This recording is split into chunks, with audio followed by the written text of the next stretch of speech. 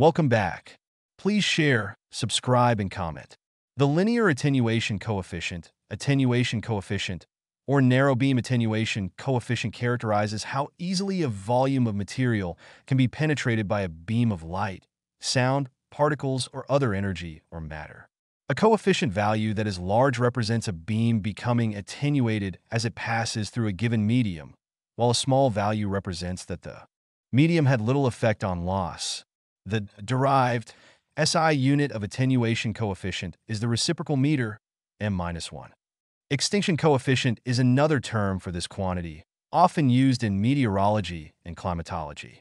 Most commonly, the quantity measures the exponential decay of intensity, that is, the value of downward e-folding distance of the original intensity as the energy of the intensity passes through a unit, e.g. 1 meter, thickness of material, so that an attenuation coefficient of 1m-1 means that after passing through 1 meter, the radiation will be reduced by a factor of E. And for material with a coefficient of 2m-1, it will be reduced twice by E, or E2.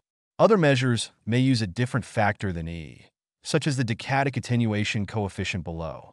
The broadbeam attenuation coefficient counts forward scattered radiation as transmitted rather than attenuated, and is more applicable to radiation shielding.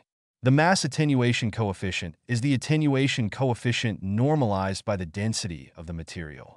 Overview: the attenuation coefficient describes the extent to which the radiant flux of a beam is reduced as it passes through a specific material.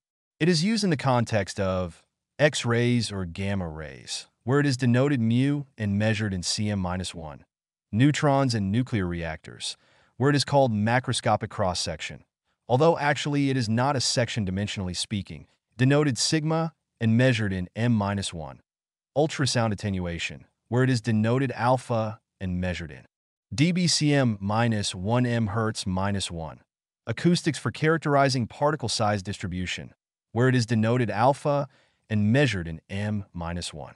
The attenuation coefficient is called the extinction coefficient in the context of solar and infrared radiative transfer in the atmosphere, albeit usually denoted with another symbol, given the standard use of mu equals cos theta for slant paths. A small attenuation coefficient indicates that the material in question is relatively transparent, while a larger value indicates greater degrees of opacity. The attenuation coefficient is dependent upon the type of material and the energy of the radiation. Generally, for electromagnetic radiation, the higher the energy of the incident photons and the less dense the material in question, the lower the corresponding attenuation coefficient will be. Mathematical definitions: attenuation coefficient. The attenuation coefficient of a volume, denoted mu, is defined as mu equals -1 phi edz, where phi is the radiant flux, z is the path length of the beam. Note that for an attenuation coefficient which does not vary with z, this equation is solved along a line from z equals 0 to z as phi e equals phi e0 e minus mu z, where phi e0 is the incoming radiation flux at z equals 0 and phi e is the radiation flux at z. Spectral hemispherical attenuation coefficient. The spectral hemispherical attenuation coefficient in frequency and spectral hemispherical attenuation coefficient in wavelength of a volume, denoted mu nu and mu lambda, respectively, are defined as mu nu equals -1 phi e, nu d phi e, nu dz, mu lambda equals -1 phi e, lambda d phi e, lambda dz, where phi nu is the spectral radiant flux in frequency, phi lambda is the spectral radiant flux in wavelength.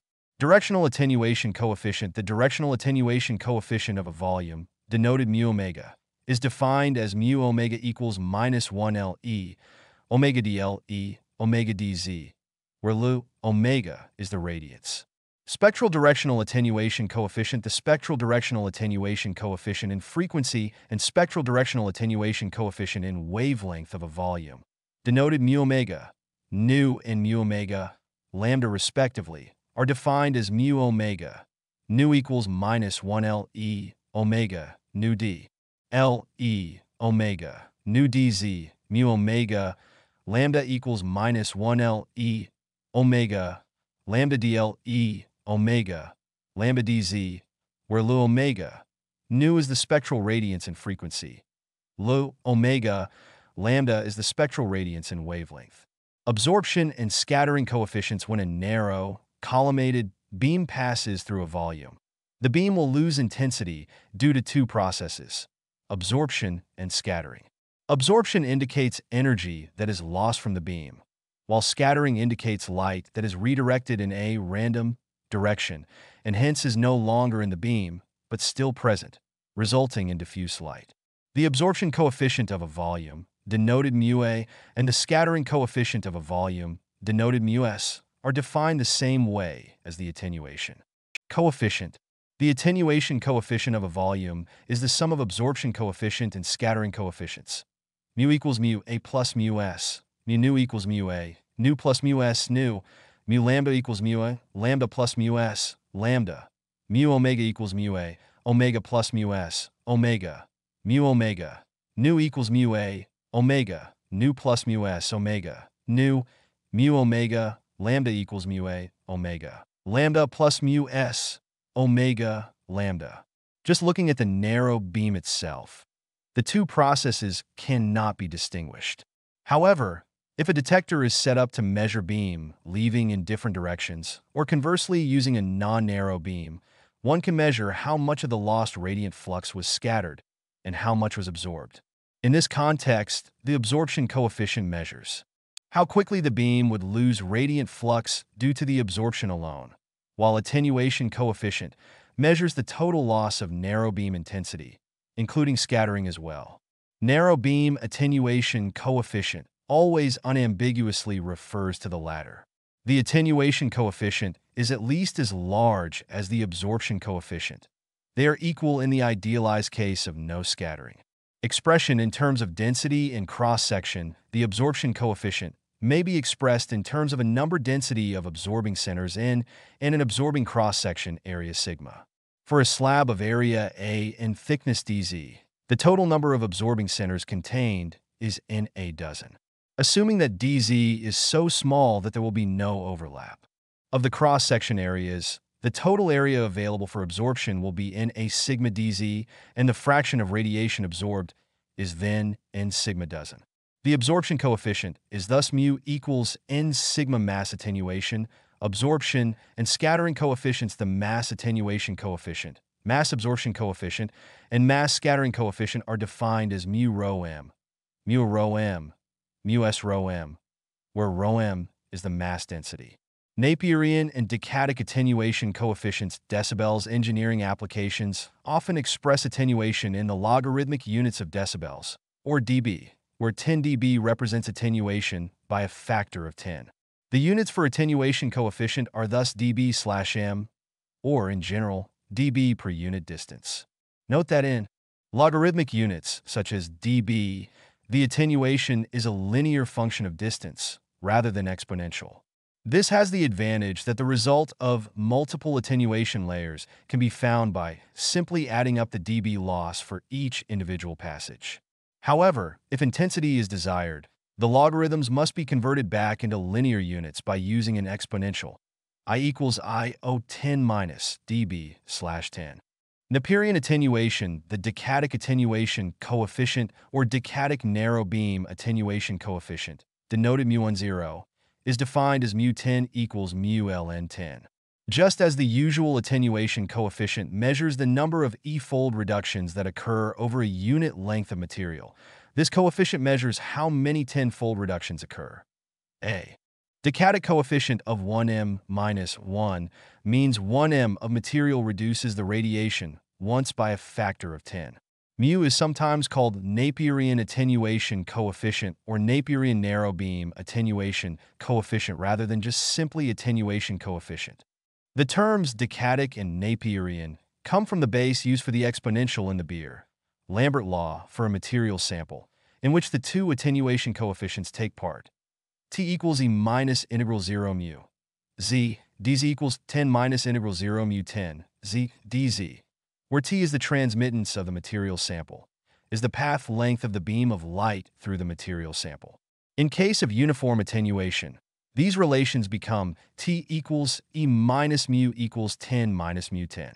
Cases of non-uniform Attenuation occur in atmospheric science applications and radiation shielding theory, for instance.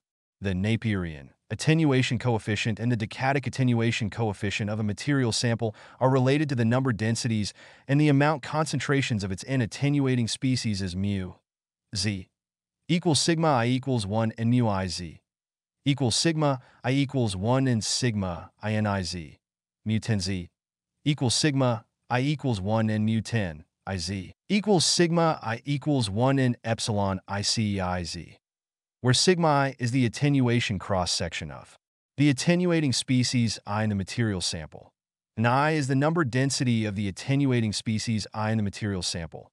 Epsilon I is the molar attenuation coefficient of the attenuating species I in the material sample.